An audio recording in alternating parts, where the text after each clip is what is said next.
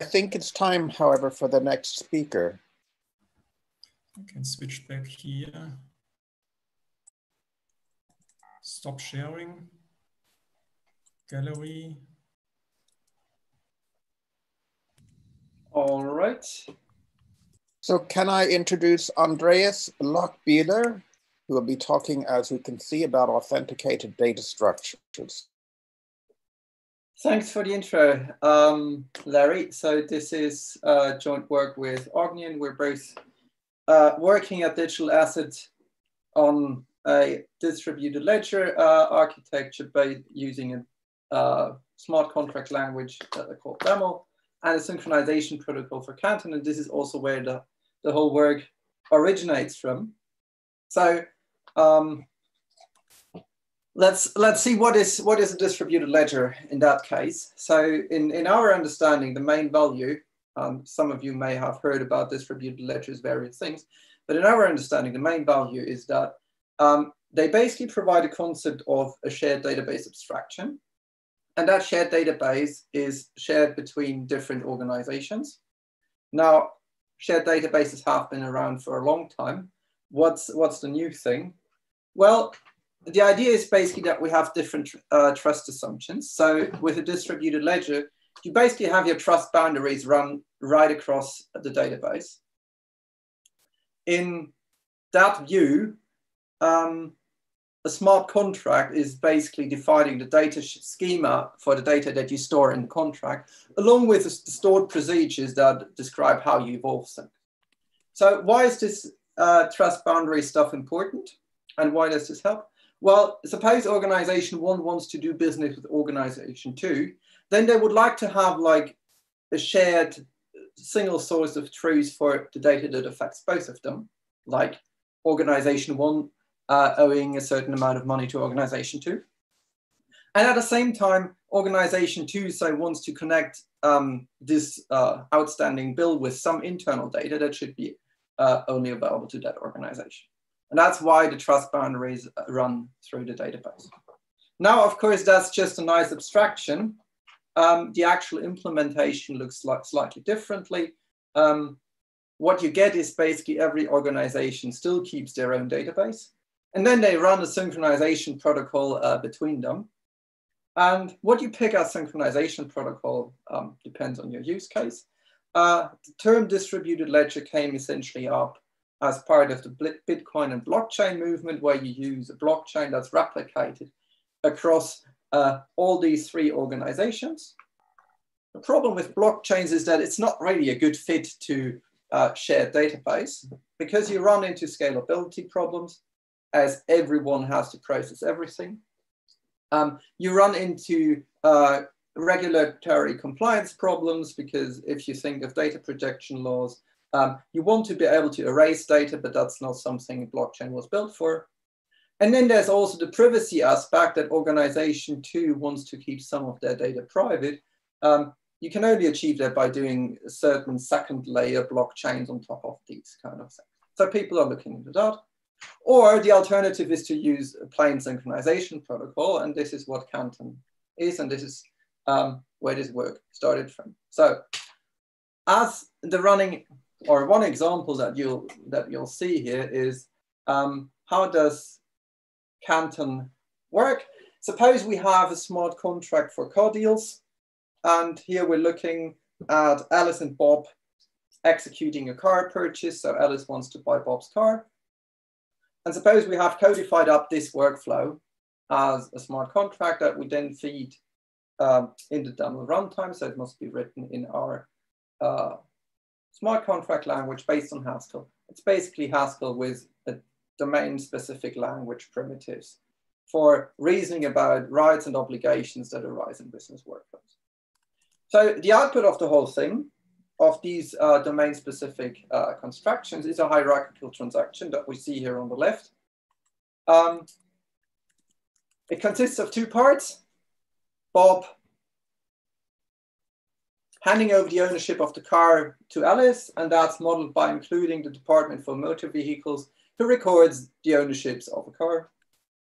And on the other hand, we've got essentially tokenized money, and Alice instructs the bank to wire the money to Bob. Now, these two legs of the execution of the contract, we would like to execute them atomically, and this is where the name transaction comes from. So why atomically? Well, if we do both, then in a single transaction, then neither Bob nor Alice can end up without a car and without the money. So it reduces the counterparty risk. And the whole thing is hierarchical because, well, wiring money from Alice to Bob is a perfectly isolated transaction that we could have executed on our own. So if we want to build complex workflows, we can start with simple ones and then aggregate them in such a hierarchical structure. The hierarchical structure also gives us a way to think about visibility. So we could say, well, the wiring involves Alice, Bob, and bank. So that part should be visible to those three. But the bank doesn't need to know anything about the car transfer. And in fact, the bank shouldn't really learn what Alice buys from Bob for the money that she's wiring. So that second leg of the transaction should be visible to the bank, but instead to the DMV. And the big thing would only be visible to Bob.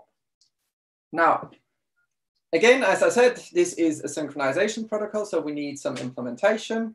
The Canton protocol that we've developed is basically a two-phase commit protocol with a commit coordinator ensuring the atomicity and the privacy of the individual parties that are involved in the transaction. So the privacy of the bank, that it need not be known to the DMV and vice versa. And well, but other than that, the commit coordinator doesn't need to learn the business details.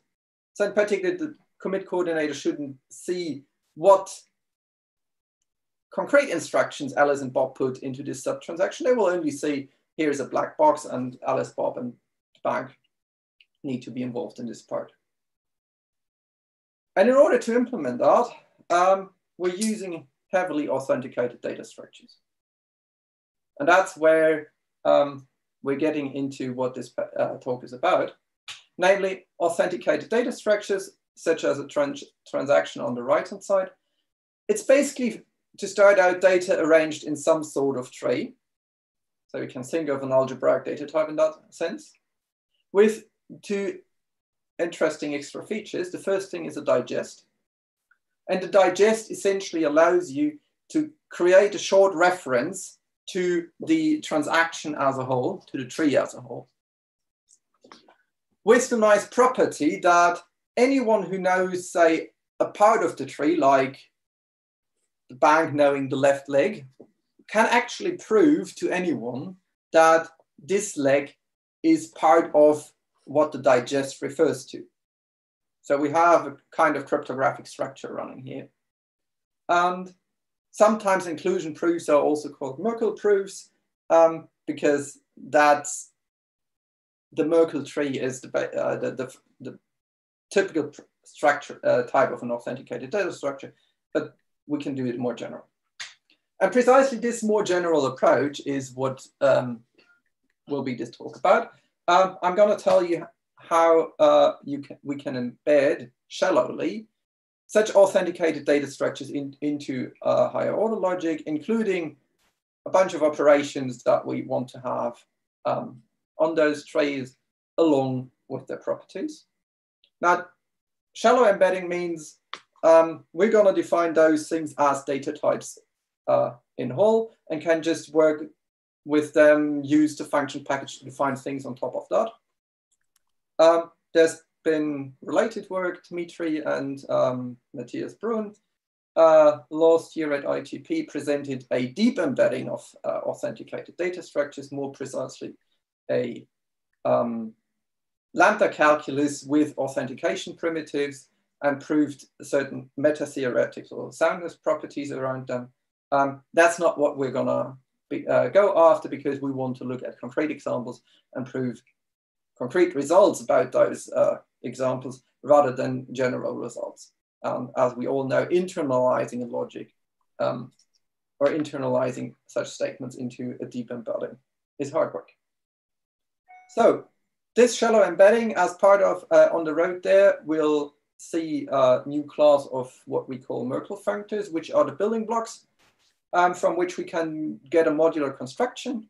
And then we've applied the whole thing to work with Canton and those trees, and you'll see that's a non-trivial example.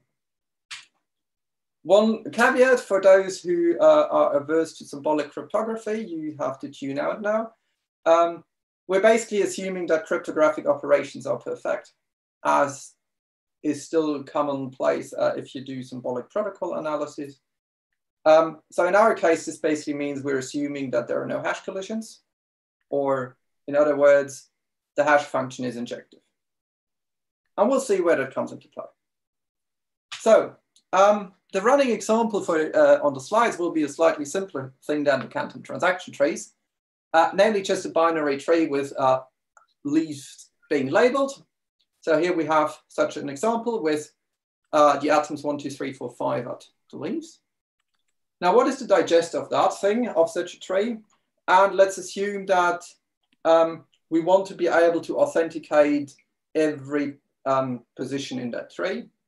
So we start out with the atoms and then construct a hash tree from that.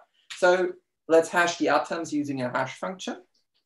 And what now happens is every inner node is essentially replaced by taking the hash of the two children and putting that again through a hash function. And now we can build that up. And once we arrive at the root, we have the digest. And that is a reference, an unambiguous reference to that data structure if we assume that there are no hash collisions, because each such data structure, each different data structure would give a different digest. And how do inclusion proofs work? Well, inclusion proofs proves that a certain position contains a certain data.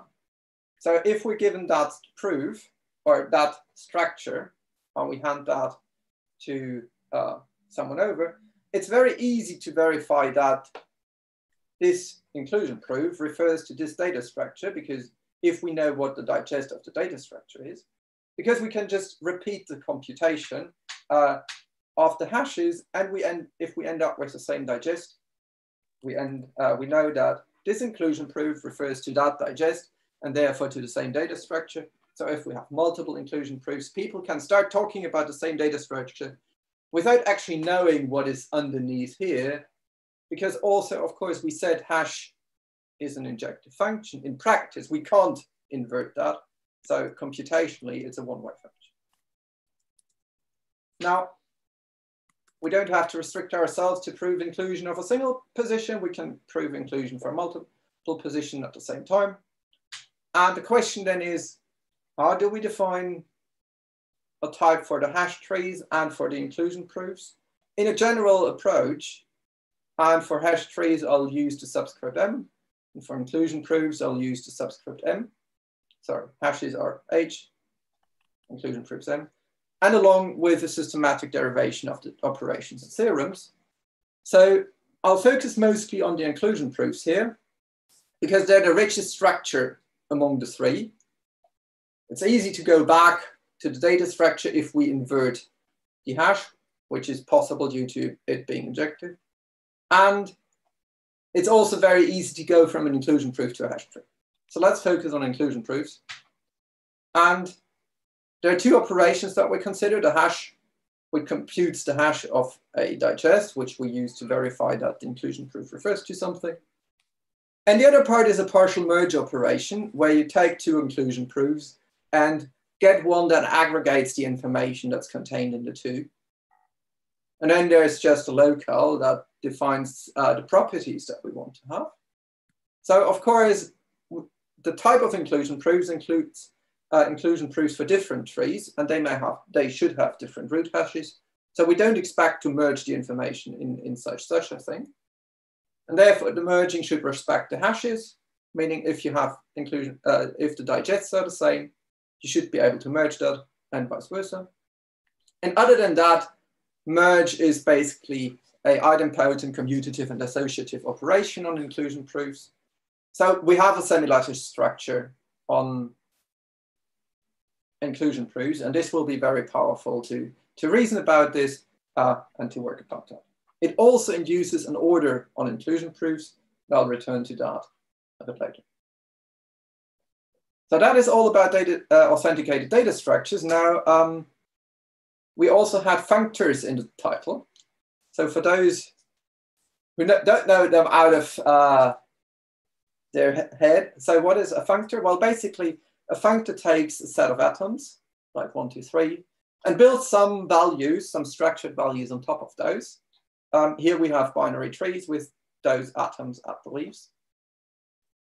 And the functor does that systematically. So if we pick a different base set, we get a different set of trees with different atoms in there.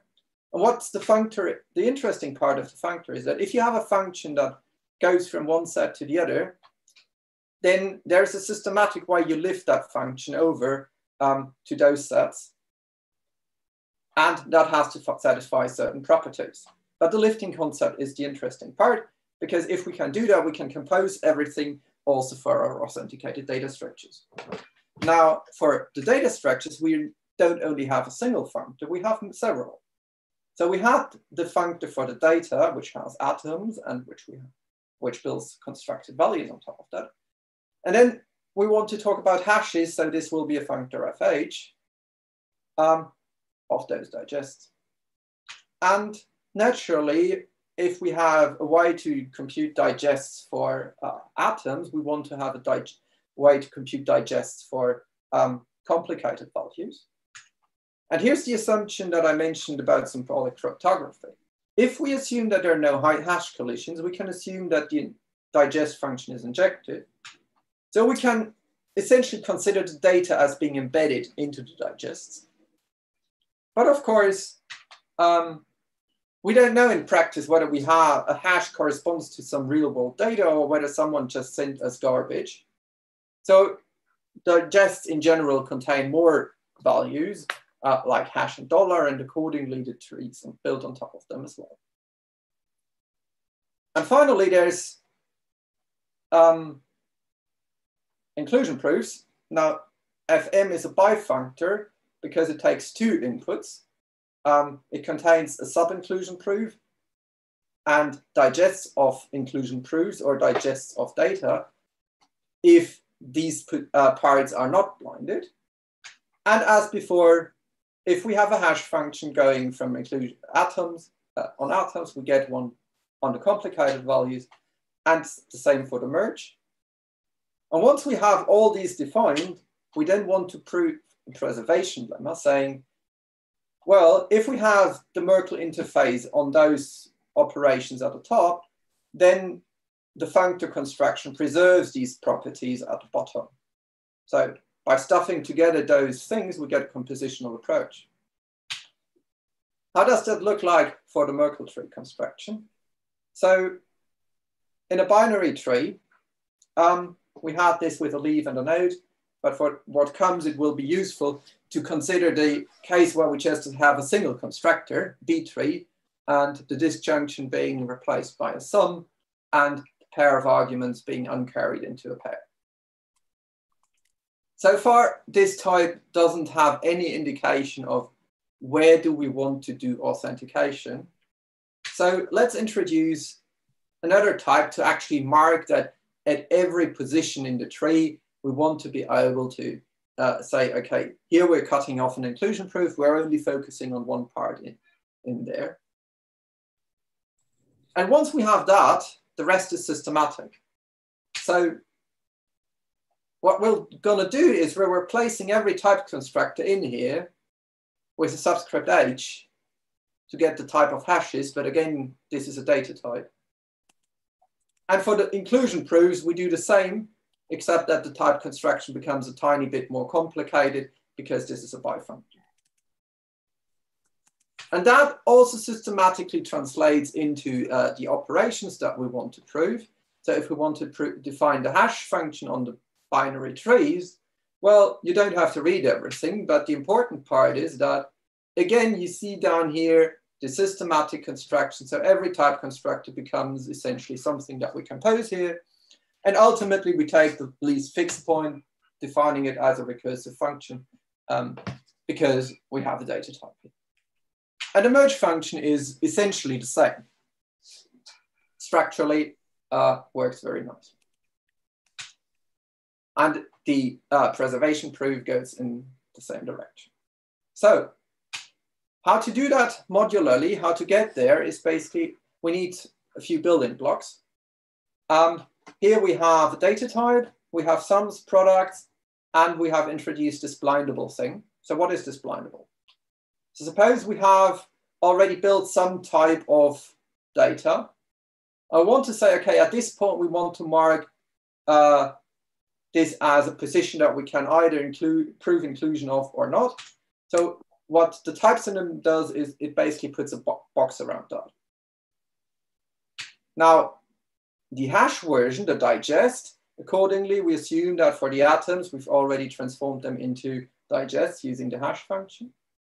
What blindable H now does is it replaces this single node with the construction that we've seen when we computed that as this is the hash of the concatenation of the two leaves. But we could also just have garbage here. So we're adding another case for garbage. And for the inclusion proof, well, if we want to prove inclusion of 2 and have replaced that part, well, then we can either say, okay, we want to prove, take this sub-inclusion proof into a larger thing, and then this position itself is not blinded. Or we can say, okay, yeah, this is just a hash, and we're not going to drill into the details here, in which case it's a hash. So that's the core part. That's the implementation. And of course, it preserves our interface.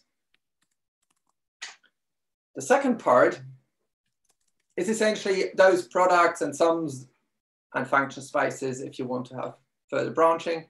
And that's fairly simple. It's just pointwise lifting of operations because cryptographically, these things aren't doing much. So we don't get much.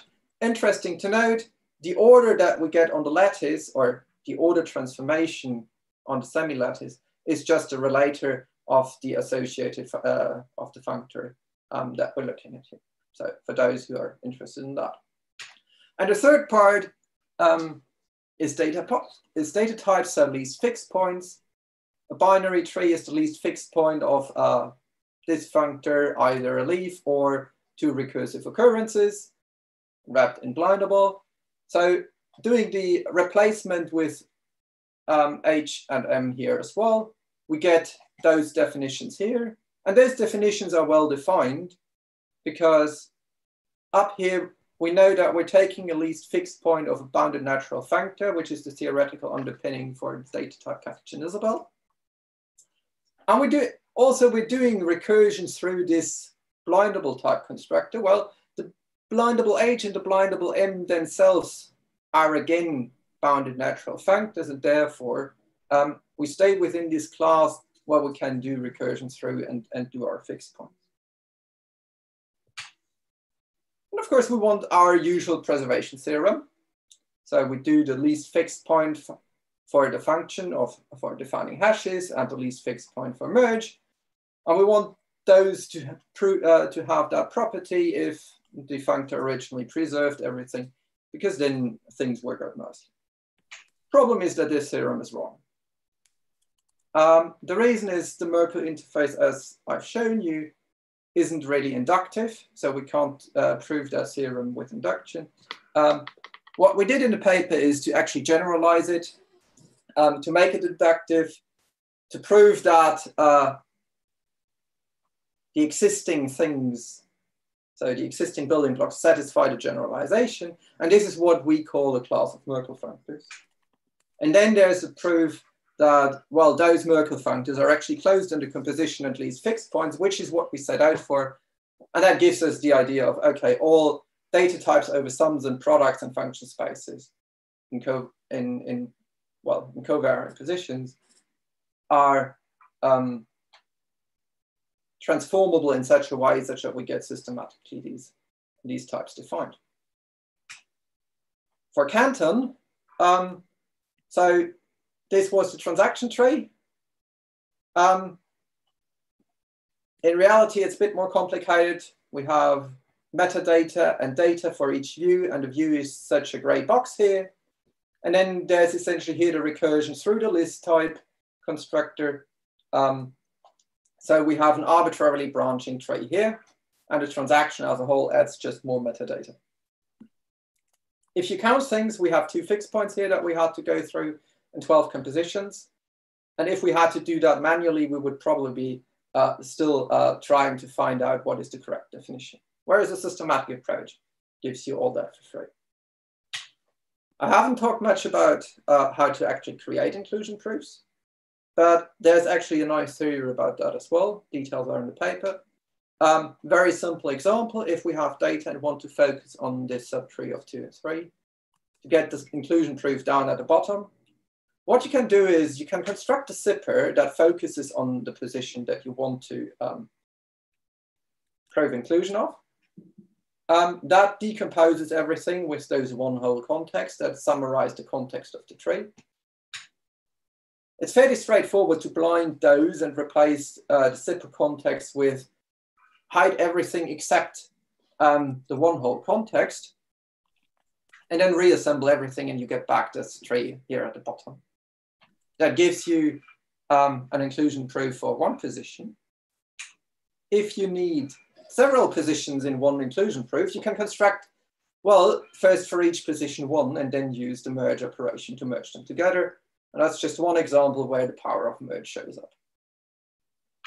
So, in summary, I've talked about how to think of authenticated data structures as functors. The whole thing has been formalized in Isabelle and it's available in the AFP. So what we've done more precisely is we can't mechanize the meta theory if we want to go for a shallow embedding. So what we've done is we formalized the abstract theorems with an axiomatized functor, and then essentially copy and pasted those developments to respectively 12 times to get the implementation for the Canton transaction structures. One could automate that, but we haven't yet spent the effort on that.